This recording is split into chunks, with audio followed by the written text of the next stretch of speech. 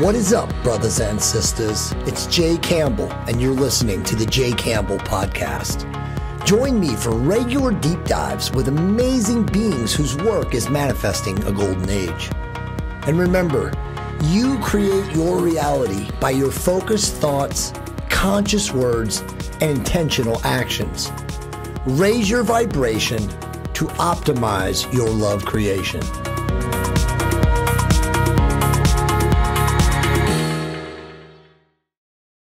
Hey guys and gals, what's going on? Don't ever wait for your doctor to order blood tests. With Private MD Labs, you can get your blood test prescription online in under 1 minute and go directly to over 4,000 lab locations in the United States. They offer every blood test imaginable at affordable prices with highly accurate results from tried and true state-of-the-art blood testing diagnostics. In fact, I've been using Private MD Labs for more than a decade. Their blood tests are much more in-depth and accurate than any at-home pinprick or worthless saliva test. Skip the intrusive doctor questions and get the exact tests that I recommend. Be proactive and get your panels today. Go to privatemdlabs.com/JC to take 15% off your order. Send you guys love and light. Ladies and gentlemen, what is going on? We're back. This is part 2 of the podcast with Dr. Keith Nichols of 𝙤𝙤𝙤 That's 𝙤1healthandwellness.com. And on the first part of this, we discussed the difference between testosterone optimization and using therapeutic testosterone or testosterone replacement therapy. And then we also talked incredibly in depth and what I think was probably the best discussion ever on a podcast regarding the big myth of testosterone therapy with regards to causing prostate cancer. So today, Keith and I are back to cover the last 2 big myths. And the first one is testosterone optimization and erythrocytosis. Now, let me just say that to this day, for me, and Keith is doing this every day in his clinical practice, it is still the most misunderstood concept on the planet. Not just, as you know, Keith, in regard to men on hormone and women on hormonal optimization, but just in medicine in general. In medicine in general, correct. You see so many men over phlebotomized. Okay, again, bloodletting, professionally recommended by clinicians, recommended by therapists, recommended by God knows all sorts of people in the allopathic and functional medicine community. So obviously, we're gonna set the record straight. This is going to be obviously a very important, critically deep conversation about this, but talk about why the majority of physicians, and of course, even their patients now who have been lied to and brainwashed because they just don't know better, don't understand what is going on with this. Well, Jay, remember in our part 1 on testosterone and prostate cancer, we talked about how for decades, men were deprived of testosterone due to the misinterpretation of the literature. Yep. Well, the same occurs with regard to the secondary erythrocytosis from testosterone therapy. Right. So let's talk about that. So this is a review article that I'm in the process of writing on testosterone therapy and the secondary erythrocytosis. But look, Jay, you no matter where you go, whatever clinic you go to, wherever you're online, you see men are concerned about their hematocrit all day long. They're always, worried about that hematocrit, right? Okay, well, let's talk about where that all comes from. All right.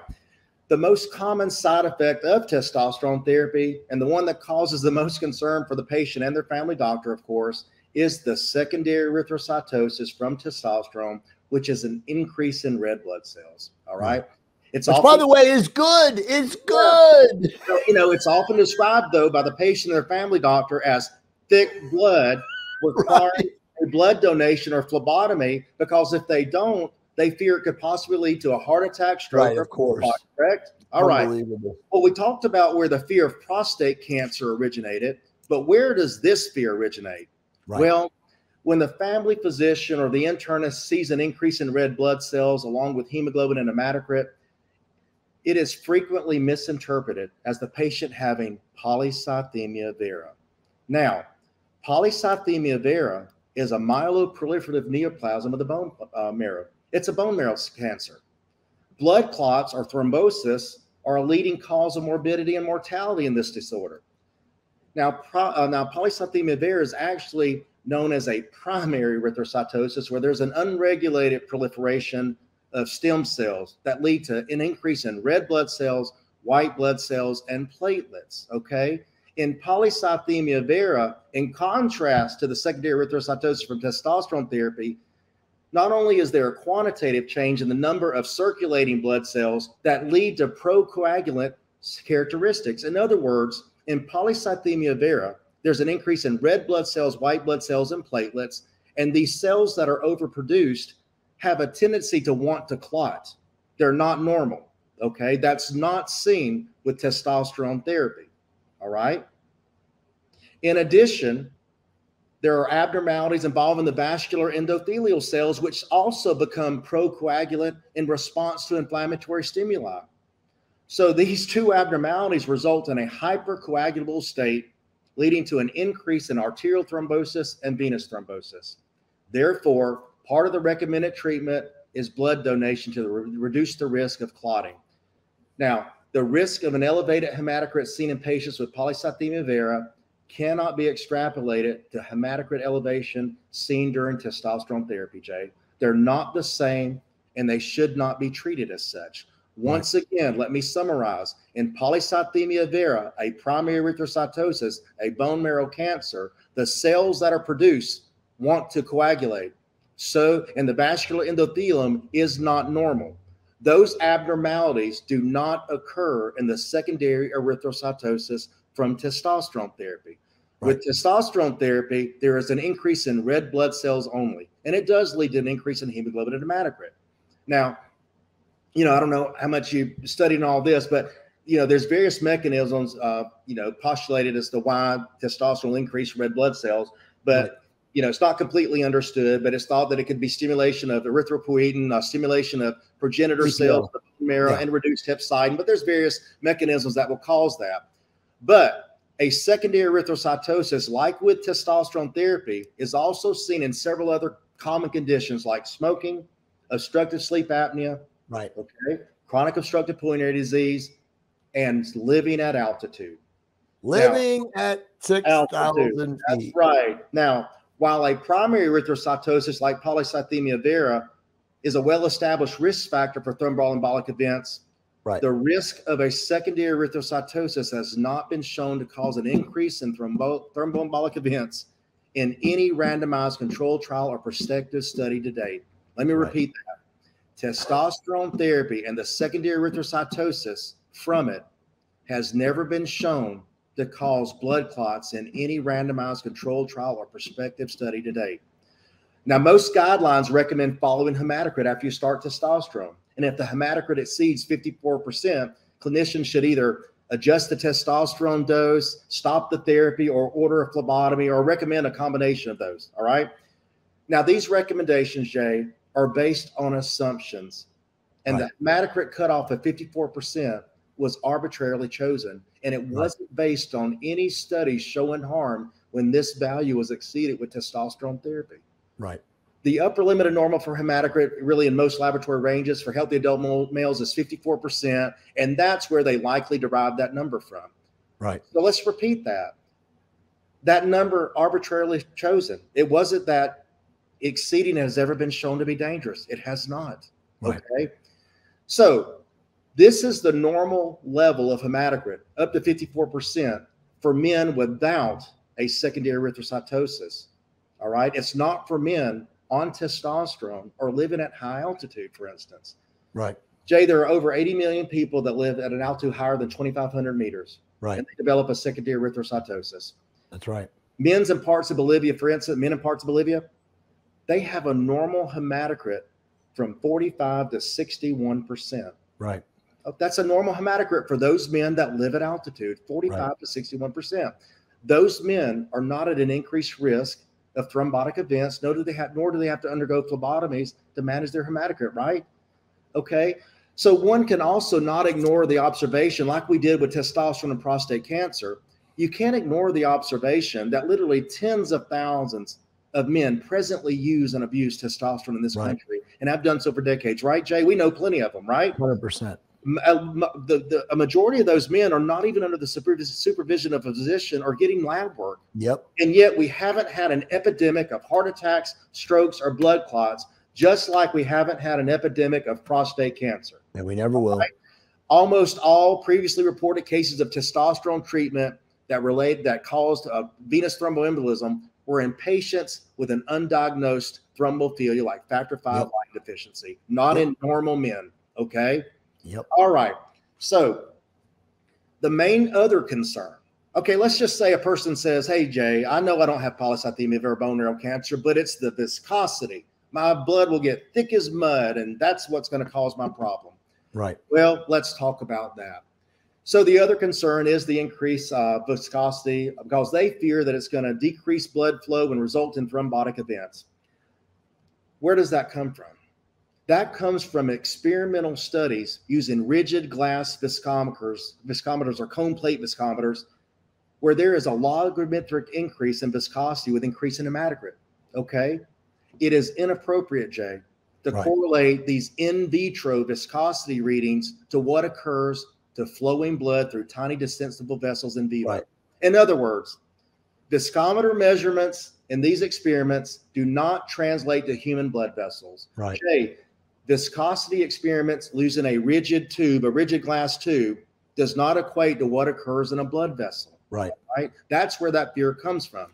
Firstly, the flow through these narrow blood vessels is rapid. There's a high shear rate, which in a non-Newtonian fluid such as blood causes a marked decrease in viscosity. Right. A Newtonian fluid like water, there's a constant viscosity when pressure is applied to it, for instance. But with blood, it's a non-Newtonian fluid. When shear stress is applied to it, it has a shear thinning effect. Right. So the viscosity lessens. Okay. All right. So that's one thing. All right. With a secondary erythrocytosis that you get with testosterone, there's also an increase in blood volume. It doesn't occur with a normal blood volume. All right. That increase in blood volume enlarges the vascular bed and decreases peripheral resistance and increases cardiac output. Right. Therefore, whenever you have a secondary erythrocytosis, optimal oxygen transport with increased blood volume occurs actually a higher hematocrit, Jay, than with normal blood volume. So a moderate increase in hematocrit may be beneficial despite the increased viscosity. Yep.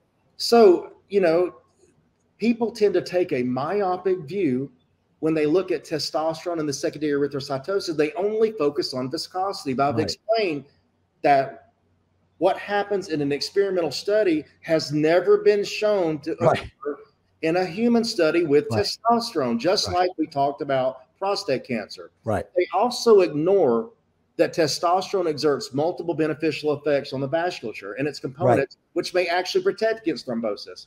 In other words, I say it all the time, testosterone has a positive effect on vascular reactivity. Testosterone's a vasodilator. It increases nitric oxide. Right. Testosterone decreases plasma concentrations of procoagulatory substances. Right. Testosterone improves erythrocyte membrane lipid composition and fluidity. Testosterone increases red blood cell deformability. It also decreases levels of lipoprotein A. So look, Jay, it's never been shown, testosterone has never been shown in any randomized controlled trial to date to cause an increase in major adverse cardiac events. And also, I want to add something. I want to add something to what you're saying, because remember, before we knew all this, before Neil went deep and down the rabbit hole and figured all this out with the research and elevation, you and I and people like us would always tell guys that were on injectable testosterone that usually showed the greatest increase in red blood cell and oxygenation to do your cardio.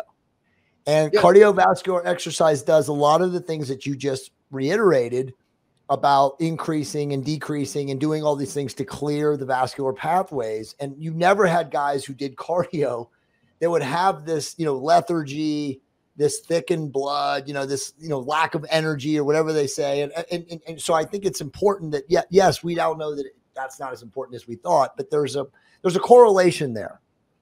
There really is. Well, and I think the thing, Jay, that the funniest thing is that, these guys think that when they donate blood, that it's going to lower their hematocrit and it's going to protect them from some perceived harm that has never occurred. But in reality, you know, when you look at a study that was done over a 2-year period of time where they looked at men that were on testosterone that donated blood, at least a quarter of them had a hematocrit of above 54%. Yeah. And when they came back for repeat donations, 44% of them had persistent elevation above 54%. Yeah. So it essentially showed that repeat donations are insufficient to maintain a hematocrit below 54%. Yep. So my point in that is that they're doing that and they think that they're lowering their hematocrit when in fact most of them are not. But once again, even in those men, it's just never been shown to cause harm. You know, Nichols 𝙒𝙄 was great about saying this when it comes to the increase in hematocrit with testosterone therapy. You know, people will say, well, it might cause, you don't know, it might cause a heart attack, stroke, or blood clot. Right. Now, wait a minute. Now, wait a minute. Like Nichols says, in medicine, when somebody says it might do something, that means it doesn't. Because if it had been shown to do it, we would say that it does. Already know. Now, wait a minute. Testosterone has been used clinically since 1937. Yep. What are we talking about? 80 years of use now?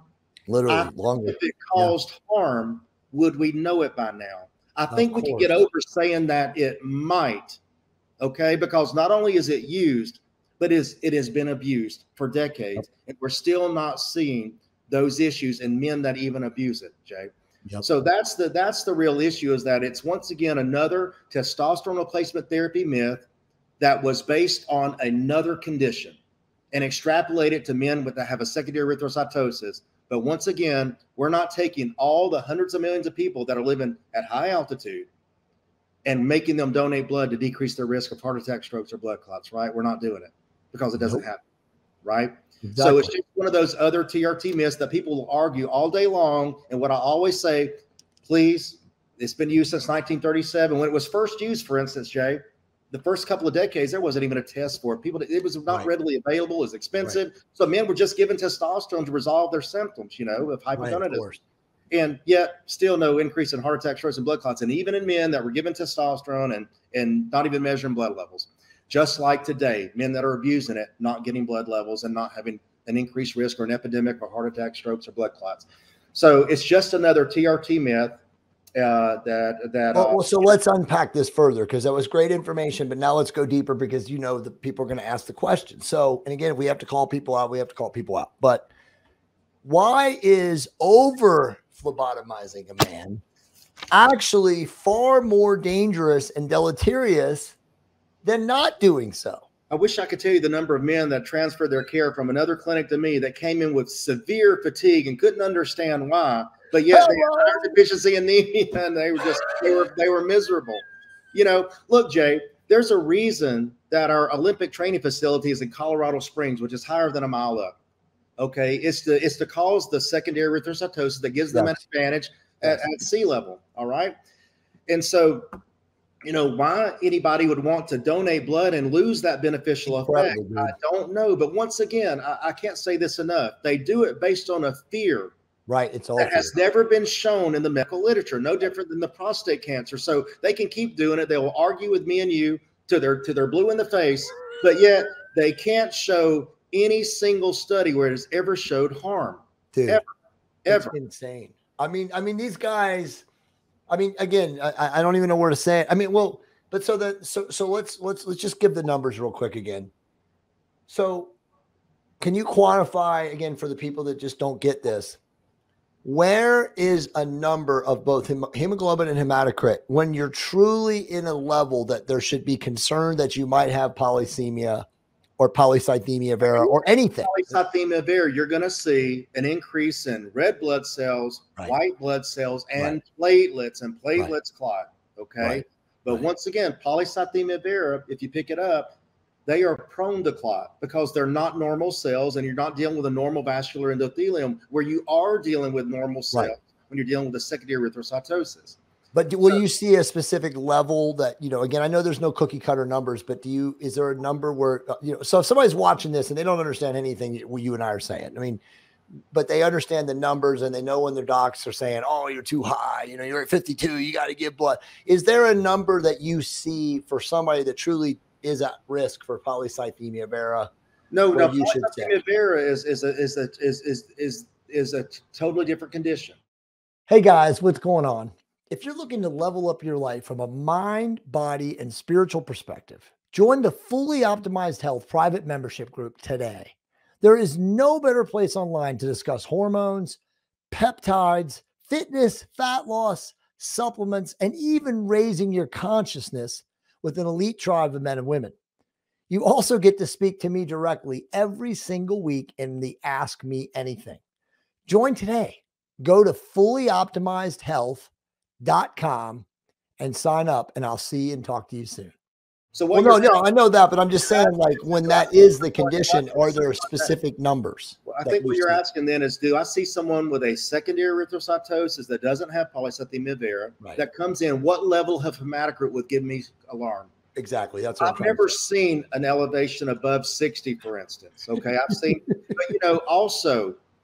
You could, if you're not adequately hydrated at the time, it's going to affect. That's right too. As well, Jay. So what we will do a lot of times is that say, look, it's never been shown to cause harm, but you might, if your family doctor is going to have a panic attack, so you might want to go donate blood before you see him, so that he doesn't have that.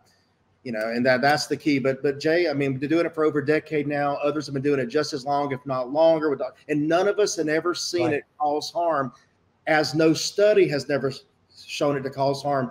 I guess you asked me the question that what if you and I went to live at altitude? Right. Say, okay, we went to you just moved to Peru, stayed in Machu Picchu. Yeah, we might end up doing it anyway. All right. And so when would you and I get our blood hematocrit measured, and when would you and I decide, man, my hematocrit's up to 58, Jay, I think I may ought to go donate blood here at Machu Picchu?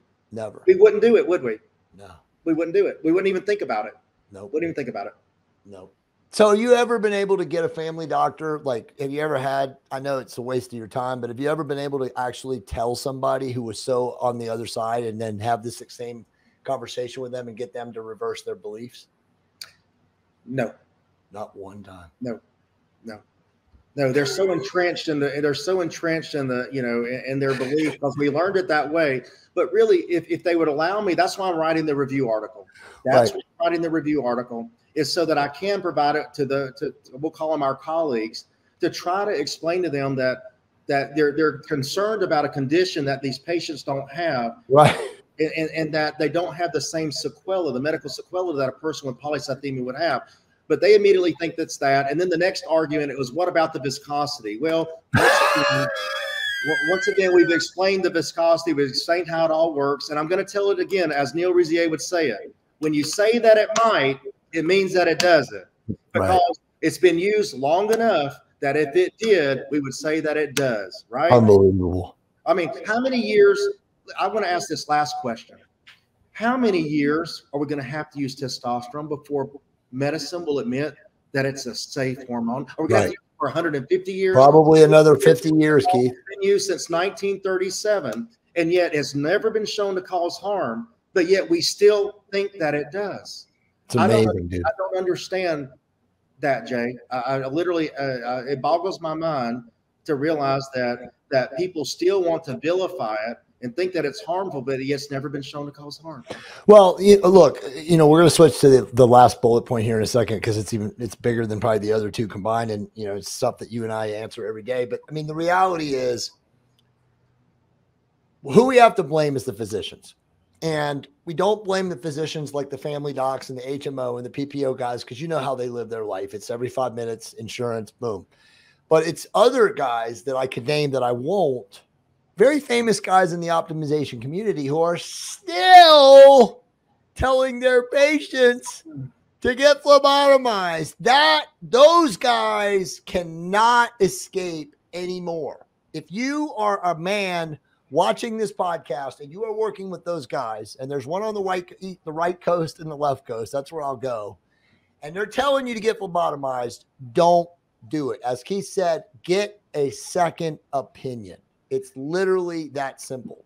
Jay, really, we have to thank the men like Abraham Morgenthaler and the 𝙁𝙗 of the world that literally questioned the status quo, that questioned dogma and said, wait a minute, let me look at what the medical literature actually shows. And when you go take a look at that, like I have now done, I have spent years now with articles on secondary erythrocytosis and estrogen and prostate cancer. And look, when you really take a good look, you realize that there are these false alarms based on nothing that's ever happened.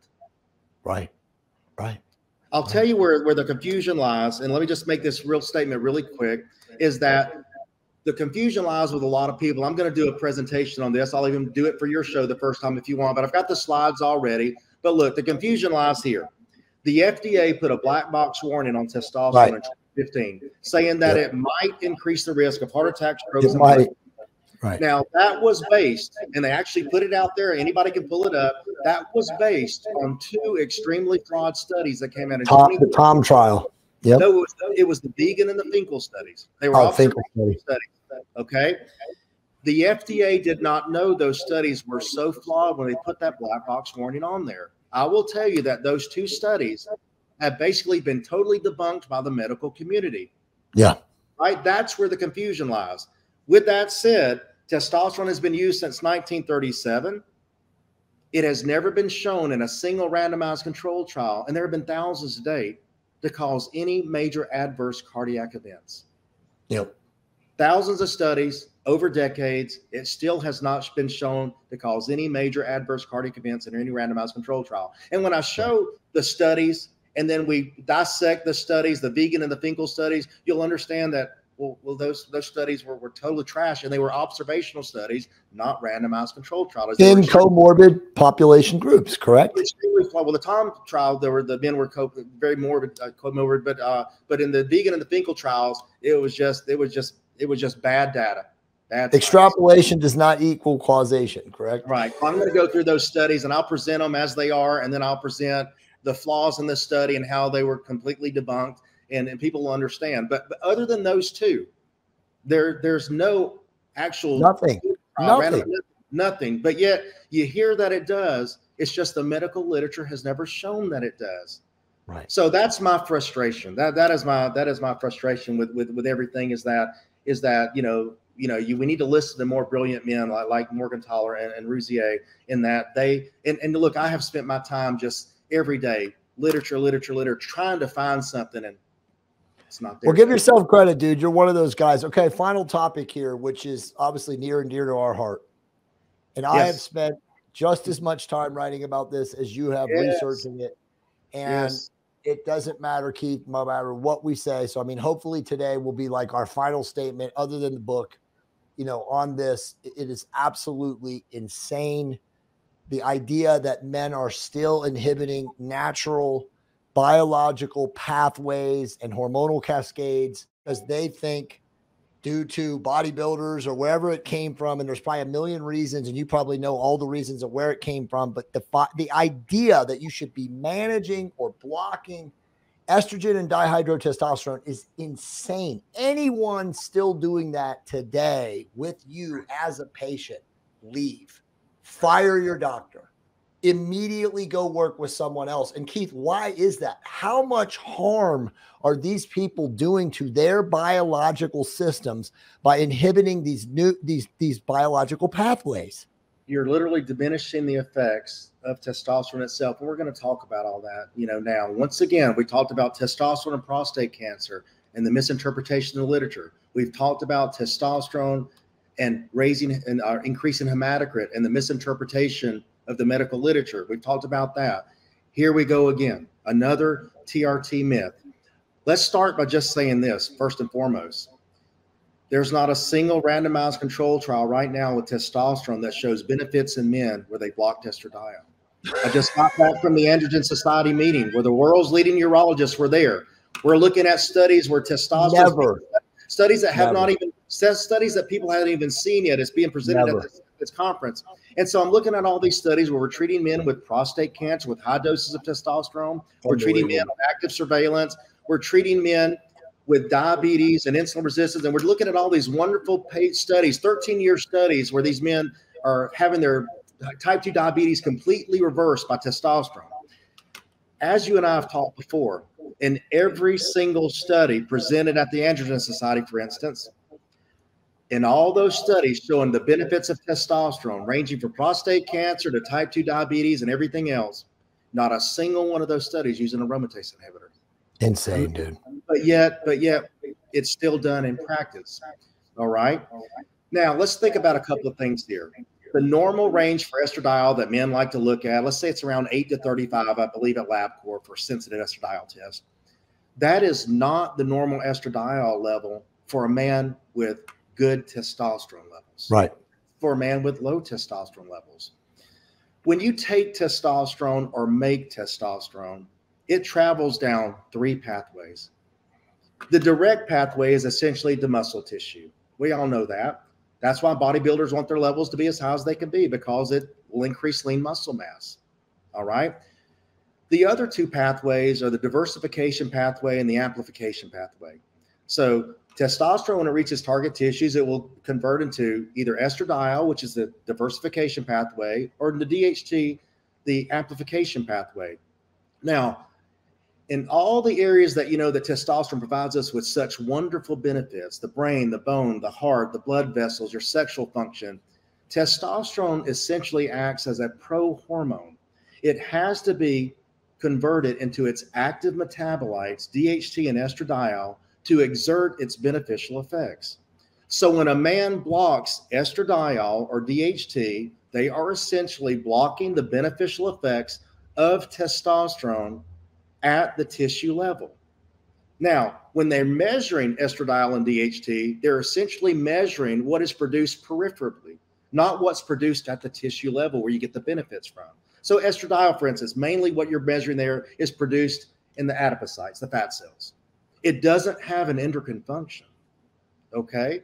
So when men block estradiol to have their adipocytes, fat cells, stop producing estradiol, what they are in fact doing is blocking testosterone's conversion to estradiol at the tissue level where they get all the benefits. Right. Therefore, causing long-term harm. It's a slow kill. It's not an immediate kill. People say, oh, I wouldn't do anything to kill my patient. Look, it's a slow poison, my friend, because you can't provide any study where giving giving testosterone to a man and blocking estradiol provided us with benefit. But so Keith, there are studies that show the opposite of that. As you know, you and Scott have shown that for literally 6 or 7 years. So I want it to be, I want to hammer this. It is shortening your lifespan. Listen, the bodybuilders die. Look, here's what happens. It was a great idea for a bodybuilder to say, hey, I want to block my estradiol so I'll have more free testosterone. Remember, it goes down 3 pathways. You block any of those other pathways, you block DHT, you block estradiol, you will increase free testosterone, increase lean muscle mass. It worked for that. It worked. Great idea. The problem is you're going to suffer the consequences. Yes, look at bodybuilders. They look great on the outside, but they die from the inside out. Fatty liver, fatty heart, you know, you name it, full of fat. Why? From the blocking of the estradiol. Keith, I got to ask you, I got to put you on the spot because it's time for that. And we've already talked about this. I won't name names, but have every single one of these guys that have died in, say, the last 3 to 4 years, and you guys that know the industry, did they all die from blocking their estrogen? That's how you get that's one of the big causes. They were all on aromatase inhibitors, and that's one of the big causes. You're losing the beneficial effects of testosterone. Look, they're also abusing multiple other, anabolic growth hormone, and you can name all that. But look, when it comes to the premature cardiovascular disease and all that, they're using non-aromatizable anabolic steroids. And when the ones that they do take that aromatize the testosterone, they're blocking the estradiol. So they're getting no benefits that they need. Look, you need aromatizable androgens in order to get the benefits of the androgens. So here's what guys don't understand. If we could just take guys from around the world that had the highest testosterone levels we could find, no matter where they were, they would have an estradiol that reflected that higher testosterone level, because testosterone's beneficial effects come from estradiol. So the higher the testosterone level, the better your estradiol level, right? So what men think, though, is that if I take a lot of testosterone, I'm going to raise my testosterone, my estradiol is going to keep going up, up, up, up to the moon. that doesn't happen. It can't happen because there's a saturation effect. It's called Michaelis-Menten kinetics. What happens is we only have so much of an aromatase enzyme. We almost all have so much 5-alpha reductase enzyme. Once that enzyme is fully saturated with testosterone, it can't produce any more estradiol or DHT. So literally you can raise your testosterone level to the tens of thousands. Your estradiol will ride for a short period of time and then it will plateau and it can't rise any further. Testosterone keeps going up, estradiol will plateau, DHT will plateau. Okay. Yep. So what I don't really understand is that they refuse to acknowledge physiology, and that testosterone is basically a pro-hormone, and the beneficial effects that you all read about and you all want, except for increase in muscle mass, come from its active metabolites. That's the key. And when you block those, you cause harm. So here's the other thing that I really just never understand. They want their testosterone levels to be super optimal. They want them to be great, but yet they want to maintain their estradiol level in a range for a man with low testosterone levels. Yep. And I've talked about this day in and day out. I'll say it till I'm blue in the face. Jay, every patient that I see, every new man that I see, when I see him in follow-up, when I see that his symptoms have significantly improved, when I see that his levels are optimal and he's extremely happy with his levels and how he is feeling and functioning, I always ask this question: how are you feeling? Great. How are your levels? Doc, they're optimal. I love them. Beautiful. Thank you. Well, tell me something, man. I mean, you know, you got to be having some terrible estrogen symptoms, right? And they literally get the joke and laugh. Okay. And they're like, yeah, doc, I'm crying in the movies. I've got man boobs. And so they really get the joke, because I don't have, and I'm going to say this again, I don't have a single male patient with so-called estrogen symptoms. Right. And there are many physicians that I associate with at WorldLink Medical, for instance, they don't have any patients with estrogen symptoms. See, they fear something they're taught to fear. When you're Keith, taught, there's no such thing. there really isn't. Literally made up. It's really from testosterone itself. They'll say, well, I got all this swelling. And look, that's testosterone, man. That's not your estrogen.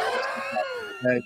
That's testosterone. So when they learn to appreciate it and understand that it provides them with cardiovascular protection, improves their sexual function, then they don't even care. They don't care if you measure it. They don't care. They don't even think about it. And we talked about a state of optimization as this.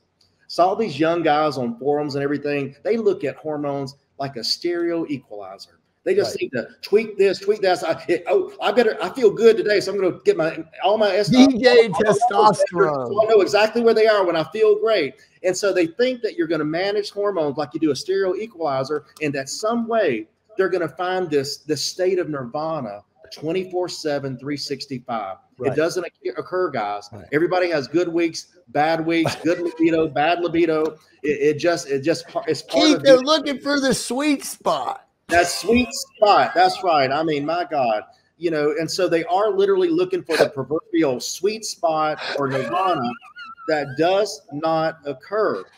Come on, Keith. You know it's at 9:25. Yeah. Here's what a state of hormone optimization is. It's when you don't think about it anymore. Right. It's when you know your hormones are truly optimal, they're good levels, and when you have a good day, bad day, you don't even think about your hormones anymore, because you know, like you don't think about your diet and exercise program. If you have that all appropriate, you know if you got good nutrition, you know if you're exercising an adequate amount, dude. If you know if your hormones are optimal because you're doing what you're supposed to do. Whenever something's not right, you don't immediately think, let me go measure my estradiol level. Let me go measure this, that, and the other. I don't have guys that do that. I literally do not have guys that call me. I think, you know, I feel sometimes when I'm at work like the luckiest man in the world, you know, and I mean that, because I am one of those guys, and I know that you are too, Jay. I define what I do by success. And that success is when I get a man on the phone helping people, and he tells me, Doc, you have changed saved my life. Yeah. I mean, I tell you, listen, there was tears. Saved my marriage, Keith. There was tears into my eyes the other day, because I was talking to a man. He was obviously in his car driving, And I said, I'm calling you for your follow-up, you know, your levels, you know, we went over everything. They were wonderful. His follow-up form, everything was great. And he said, man, I just really can't thank you enough. And I said, well, that's just, I mean, I really appreciate you saying that. And I said, well, look, you know, initially, you know, you had some concerns, your wife, and, you know, blah, blah, blah. And I said, well, let me ask you this. What does she think about how you're doing now? Because I always try to ask about how the spouse thinks now, if they've noticed any change. And he says, well, Doc, it's funny that you asked. She's sitting right beside me. And so he put her on the phone, and I said, well, you know, how's your husband? How's he doing? And she literally started crying. And she goes, man, this is the man that I married. He is back. You know, it almost brings tears to my eyes now, because awesome, I get to hear that almost on almost a daily basis. Right. That's why I do what I do. Is just to hear that, because I'm telling you, if I had to show up in a clinic and it was like reading the forums, where guys are bitching, moaning, complaining, that 5-minute insurance, I wouldn't do it. I could not do it if I heard complaints all day long. You know, and so luckily, you know, because of my close friend and good colleague and mentor, 𝙒𝙄𝙄, you know, he just, you know, and people like Abraham Morgenthaler, you know, if you really listen to brilliant men, and then you take the time to study the literature yourself, then you can have some amazing results in men and women. But, you know, some people now, Jay, let's don't get away from it, can be their own worst enemy as well.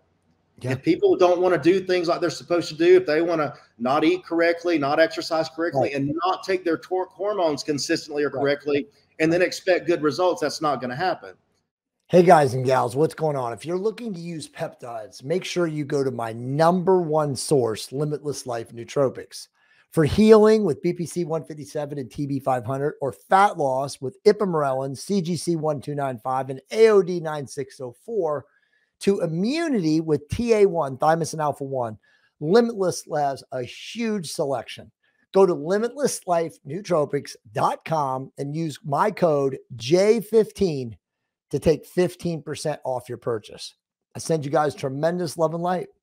You and I both know that none of the things that we talk about in optimization are magic bullets or panaceas or exercise in a bottle or the holy grail. Everything is contingent on you dialing in your lifestyle. But let's unpack this, because again, we always cover stuff, you know, that sometimes we're a little too highbrow, and I understand that, and you know, it's hard to keep up. But so a man who right now is working with a doctor who doesn't understand this, who has them on an AI, or is of course trying to keep them constrained in that absurd narrow, you know, range of where estradiol should be, you know, give us some clarity on why those ranges are absolutely meaningless when it comes to men on therapeutic testosterone.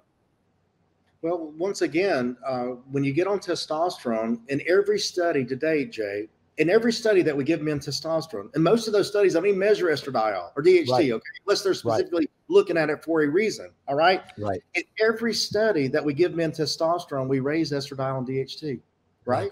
Every one of them. That's what it does. That's how it works. Testosterone. Tissue effects, like you said, it's the tissue effects deriving and creating benefit. Let me repeat again. Testosterone is essentially a pro-hormone. It exerts its beneficial effects through its active metabolites at the tissue level. Do not interfere with testosterone's beneficial effects. Once you teach men these things, they tend to get it. The ones that don't will stay in this persistent state of always searching, wondering, just never really happy. But once you can teach a guy, and look, we didn't start off this way, Jay. We readily admitted it over a decade ago. I'm blocking estradiol. I'm taking 100%. An 8 by myself. You're both of us. Of course, it was the way to do it. I didn't believe it. I tried to disprove it for 2 years. I took 2 years. You had to believe perseverance. Yes, I had it, and I tried to prove it. And the more I tried to prove it, the more it proved it right.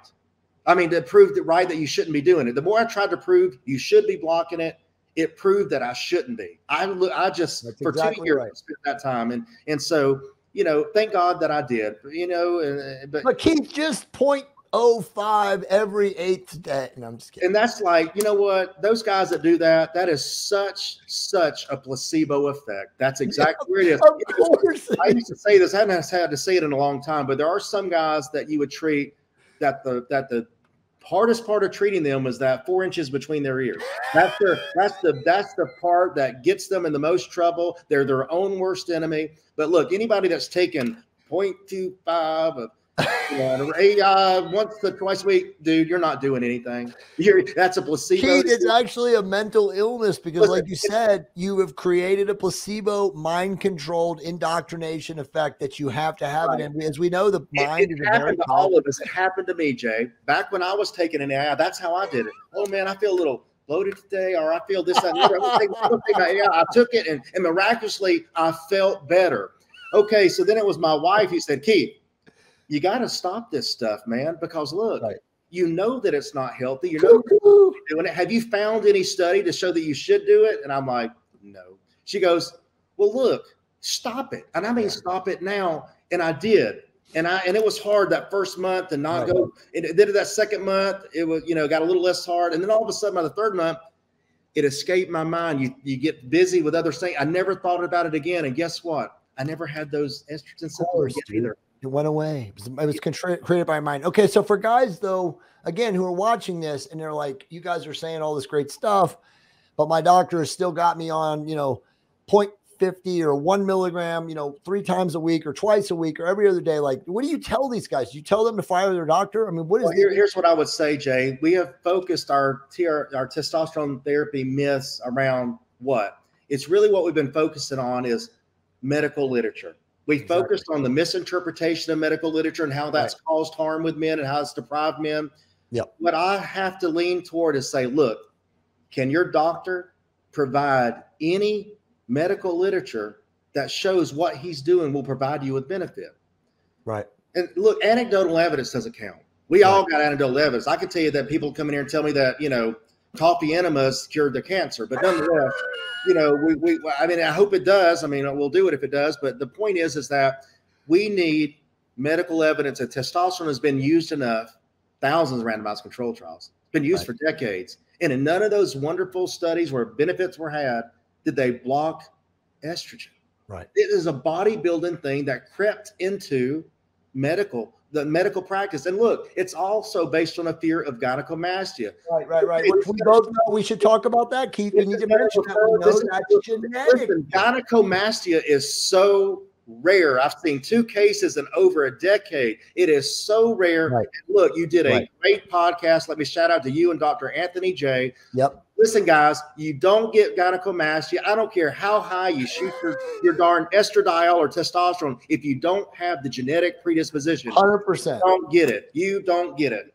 Don't worry about it. Quit worrying about it. And if you do have it, if you are that like Jay, if you have a predisposition like Jay, have the surgery. You're cured. You can get testosterone levels where you need them to be. Exactly. Happily ever after. Happily ever Keith, after. It's still, though, mind-blowing in how many doctors right now are literally using SERMs and AIs. And again, I'm not talking shit because, like you said, we both went through that shit at certain points in times of our life because that's what the procedure and the process was. We didn't know better. But if you're still working with a doctor who's, like you said, first off, it's unlikely that you even have gyno. But if you do, and your doctor is blocking it, and then how many of these guys, by the way, say to you, yeah, but if I stop taking it, it comes back. As long as I use this 0.5 of, raloxifene, or what is the other one, Nolvadex, or whatever nonsense shit these guys are on. It is absolutely mind-blowing. Cut it out or stop worrying about it. Keith, it's probably another one of those examples of, like you said, where they believe it's caused by the testosterone and their mind creates it. That's right. Well, look, I mean, 2 cases, Jay. 2 cases. They had the surgery done and they're happy ever after. Exactly. 2 cases. And that's all. And I don't block estradiol. So you think I would see it all day long. I don't see it. So these guys are worrying about these fears of prostate cancer, fears of high hematocrit leading to major adverse cardiac events. Their fear of gynecomastia, a fear of estradiol, when estradiol is your friend, guys. Estradiol is the main active metabolite from testosterone that provides you with such great cardiovascular protection that improves your sexual function. I mean, estradiol is not the enemy. It is not the enemy. Okay, so I got to add the bonus question for you. And I talked to Kenny about this last week. When does a guy because we know estradiol is providing all of the beneficial effects at the tissue, when do you actually want to give a guy a low dose of estradiol? A lot of men right now will use a low dose of estradiol that are on testosterone therapy. Now, you don't want to do that if you're not on testosterone therapy. Of course. Suppress your testosterone production. In fact, estradiol can be used as androgen deprivation therapy for a man with prostate cancer. And by the way, estradiol doesn't cause prostate cancer. We can use estradiol to treat prostate cancer. All right. I see that all the time too. So men that have a lot of dyslipidemia, that their lipid profile is terrible. All right. Then they're using oral estradiol in these men with wonderful results in their lipids. You got to remember, guys, when you take testosterone, it's conversion into estradiol that provides you the improvement in your lipid profile. Right. And by the way, you did that for me. Remember, it took you for 1 year to brainwash me into giving up injections for transscrotal. Right. And literally, I could never get my HDL over 39. It stayed there forever. And within 3 months, it went to 49, 10-point elevation from transscrotal, increasing DHT, and like you said, improving the beneficial lipid effects. That's right. So I haven't had to use it in my clinical practice yet as far as to improve lipid profile. Right. Several of my colleagues have done that with great effect. It happens all the time. With great effect. I'm glad I haven't had to use it. But, you know, I use a lot of my guys use the transscrotal cream still, and that cream doesn't really have a negative effect on the HDLs like some injections can. But still, injections or cream both work. I mean, the injection will improve every other, lipid parameter, just may affect the HDLs in some men. But it takes about a year or more for testosterone things to really improve your lipid profile. But, the other hormones like thyroid really help improve that lipid profile as well. So it's about optimizing all the hormones together. Once again, there is a synergistic effect. So just for the record, before we end the show, and of course, guys, again, tier1hw.com, whether you're a male or female, go there. Jay, you brought it up. So guess what? So these practitioners that are giving these men estradiol, they're not growing boobs and they're having no adverse effects. Okay. Well, that's what I was going to ask you. So when does a man who has a bad lipid profile, already optimized, hopefully on testosterone, what is the dosage? And again, what are you looking for? You can start at 1 or 2 milligrams. You start at 1 or 2 milligrams and you just titrate to levels and effect. Okay. And levels and effect though would be better sex drive, better well-being, all the great things that actually come from estradiol. That's right. Some men just don't produce enough. That's right. Even with testosterone. It's unbelievable that guys don't understand, because they're so lied to and brainwashed by the clinical community, that estrogen is what's conferring the beneficial effects. Well, it is ignoring testosterone physiology. It is wanting to stay in a low estradiol range for men with low testosterone levels. And it's not understanding that if we went and got everybody with high testosterone levels just naturally high, they would have a high estradiol level to reflect that. That's how it works, guys. That's how it works. Everybody thinks it's testosterone. I mean, the more testosterone, the better. Yes, on muscle tissue. Everywhere else, no, guys, it's not testosterone that's doing that. It's testosterone's active metabolites. Let me drive this home to you guys. It is testosterone's active metabolites. Do not block those, or you're losing the beneficial effects of testosterone at the tissue level. I don't care what your serum estradiol is. If it's 68, 78, mine 78 or 79 last time it was measured. The bottom line is that doesn't have an endocrine effect. That's just what's being produced by your peripherally by the adipocytes. When you block it to block your fat cells from producing it, you're blocking it in the tissues, and then you lose the benefits. Okay, keep a lower number on a serum level, but cause harm. All right. It's still so unbelievable, because I want to share this with you. I haven't told you this even in our conversations the last couple of days. A guy did a consult with me, very well-to-do guy in San Diego. He owns the biggest limo company in all of Southern California. And he, is one of those guys where he wanted to book with Ramasamy. And then Ramasamy said to go to this guy. And I won't name this guy's name, but this guy was probably at the freaking conference, dude. He's like one of the biggest sexual wellness urologists in the world. And you know what? He literally, so this guy started with a bullshit testosterone booster. It doesn't matter. Causes hair to fall out. He has no androgenic alopecia in his family. He's got a thick, full head of hair. So again, who knows what was in that booster? But the guy in the sexual wellness, famous urologist, sexual wellness expert, he came in, Keith, with a 6 sensitive estradiol, probably from the supplement. Who knows what was in it? And the guy wanted to put him on an AI. Yeah. I mean, how is that even possible? Well, Jay, I didn't want to have to bring this up. I wasn't going to, but I was at that Androgen Society conference, and I was in the room, all of us together with the most brilliant urologists in the country, all around the world. Okay, same guys, probably guys you were talking about were there. Yep.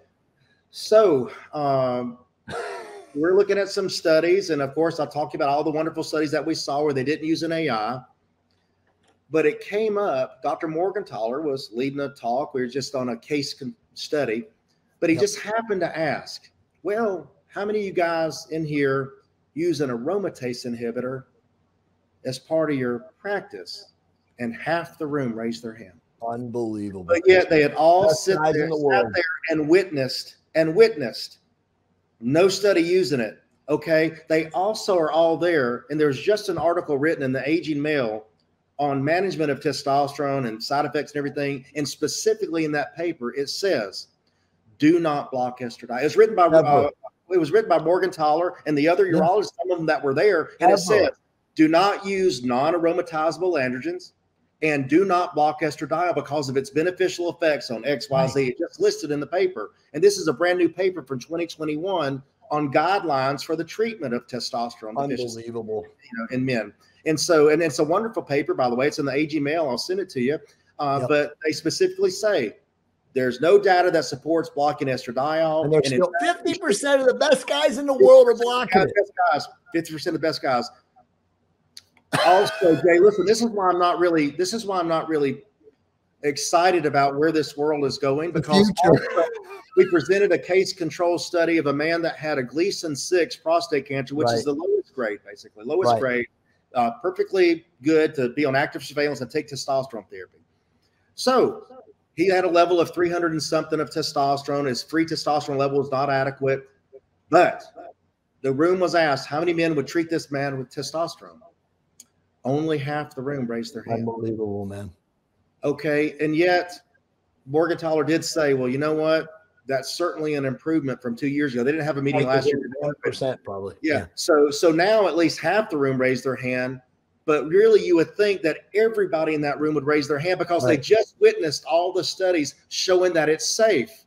But yet and they should know better. They're trained. They were trained whenever it was not safe, and they can't break out of those chains. They can't break out of those chains. It's like you said to me a long time ago, medicine is so full of inertia. It's like a gigantic barge in the ocean. It can't turn around for 50 years. Right. It's terrible. It is terrible. And it is what it is. So, well, I mean, look, man, you and I and Neil and Morgenthaler and all these guys, that have the bully pulpit. It's our job, dude. Like, we have to get out here and we have to let people know that there is a better way. And again, I'll just say this, his website's right there. He works with pretty much anybody in the world, in the country. There are obviously restrictions at different country levels and stuff, but he can still do a telemedicine consult with you. Stop fucking up your health. Stop listening to physicians who have you on AIs. Stop listening to physicians who are literally phlebotomizing you to death, fucking up your iron count, giving you anemia, lack of energy. I mean, dude, you and I have heard it all. Stop working with people who do not use the evidence at the practice level. Stop it. There will be people. What else can you do?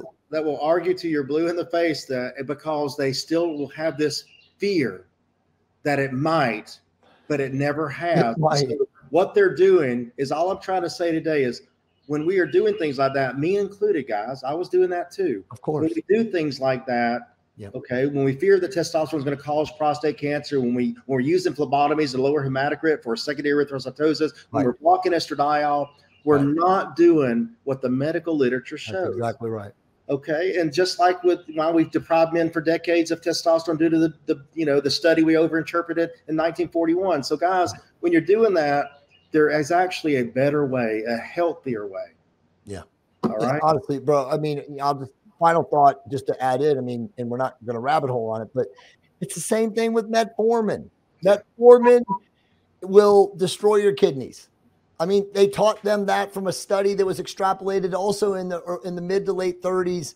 And every guy in med school in first or second year was told that you can never use metformin because it'll destroy their kidneys. And think about how many people are deprived of that amazing drug to extend life because of the same shit. Keith, man, I love you. This has been a profound podcast.